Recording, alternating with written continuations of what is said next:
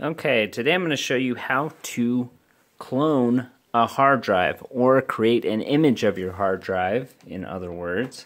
What you're going to need is a storage device to store the image on. This can be a thumb drive or it can just be an external USB hard drive like this. I find this the most convenient. And you'll also need a thumb drive with Clonezilla installed onto it. If you don't know how to do that, see the previous video. I have a link right here that shows you how to set up the USB drive. So let's go ahead and get started. We'll boot this computer up and show you how to launch Clonezilla and get going. Okay, so step one is with your computer turned off, take your Clonezilla USB drive and plug it into the computer. And once that's done, you are ready to power up the device.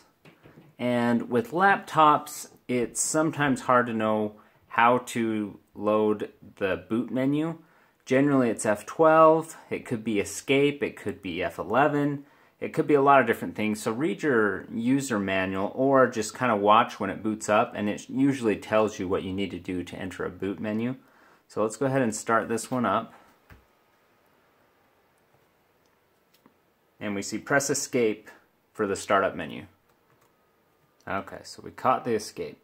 So on this computer, the boot device option is F9. So we'll hit F9. And I have my flash drive that had Clonezilla installed. I'm going to go ahead and attempt to boot into that, and it worked right off the bat. If you have a device that has secure boot turned on, you will have to disable secure boot and allow legacy devices to boot. So here we are in the boot screen of Clonezilla. So we're going to select the default settings. That's all you really need. And we're going to let it load. Some people find Clonezilla a little bit intimidating because it's all command line, but really it's not too bad at all. And once you've done it a few times, it's, in my experience, one of the easiest programs to use, and usually it works better than a lot of the other ones. The nice thing about it too is you can either take a copy from the drive in your laptop and copy it to another drive. You can do drive to drive. If you have two SATA ports, you can do drive to drive copies, or you can do drive to image copy, which then you can take that image, put a new hard drive in the device, and then clone it back to the drive. So it's going to ask what language. We're going to choose English. Now we're not going to touch the key map, and we're going to start Clonezilla. And here we go. This is that feature I was just talking about. You can go device to image or device to device. If you have two hard drives in a computer and you want to just clone them and they're already all connected, do a device to device. But in our case, we're just looking to back up this laptop before we make some repairs on it, just so we can get back to square one if we needed to. I'm going to be doing an OS upgrade on this device, so I want to make sure I have a backup so if I screw something up that I'm covered. So I'm going to choose device to image. Okay, now at this point we have to mount an image directory, and where I want to put the image is on this USB hard drive. So go ahead and plug that in. Plug in your second USB hard drive. It helps to have at least a USB 3 drive just so it's not slow as molasses. The best, absolute best option is a SSD inside a USB enclosure, which is really nice because you can take some really fast backups. Anyways, I'm going to use a local device, this USB drive that I just plugged in. Okay, it's going to say, hey, this is the point where you put in the USB device. We're just going to hit enter. And it's going to look at all the locations that it has.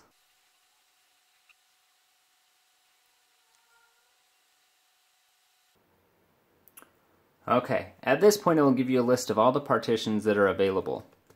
I know that I'm using my Passport. It's a 2 terabyte little USB drive, and that's what I'm going to choose. That's where the image will be saved. So I'm going to choose that.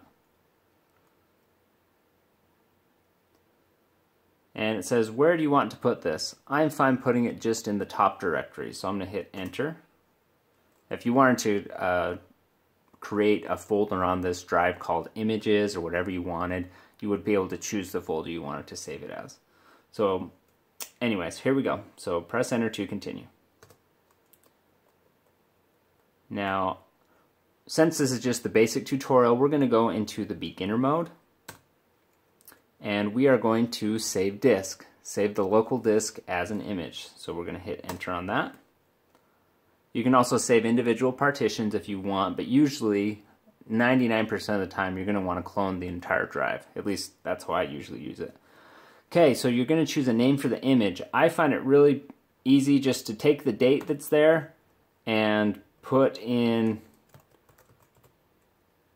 some sort of descriptor so you know the file when you get back to it. This is a compact notebook, so I'm just going to put compact with the date and hit enter, and I'll be good to go.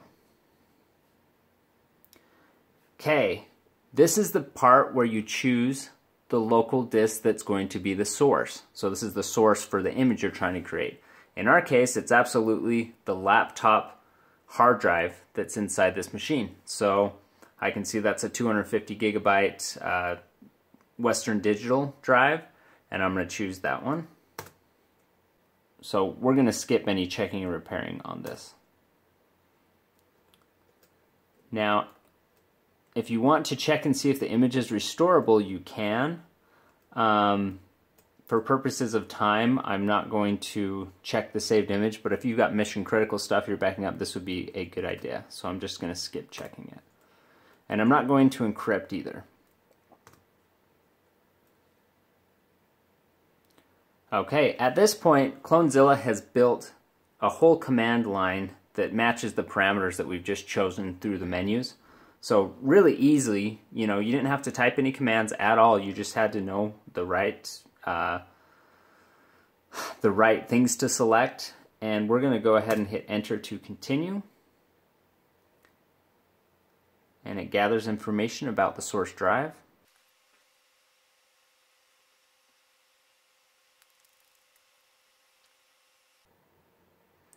And at this point it says, are you sure you want to continue? I'm sure I want to do this.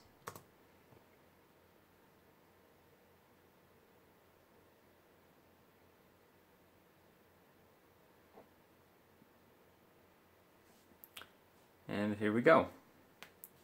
You'll actually see it go through each of the individual partitions. This particular laptop seemed to have a bunch of recovery partitions on it. So it's backing those up, and it does all those partitions individually. And here we are to the main event, the largest partition here.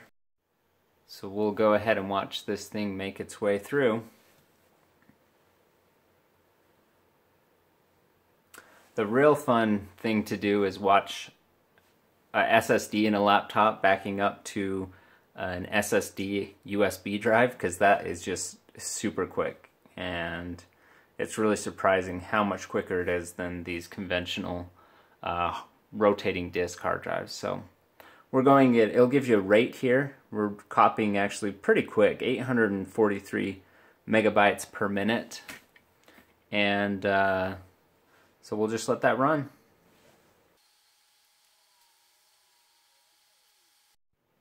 Okay, and with that, it finishes. You will get a successful or failed. That will probably be in red text if it actually fails, but we were successful. And at this point, you can either clone the drive again, or you can just leave, which is what most people will want to do. So if you hit enter, you can then choose just to power off the machine. And that will turn the PC off. You've got your image on the drive, and you are good to go.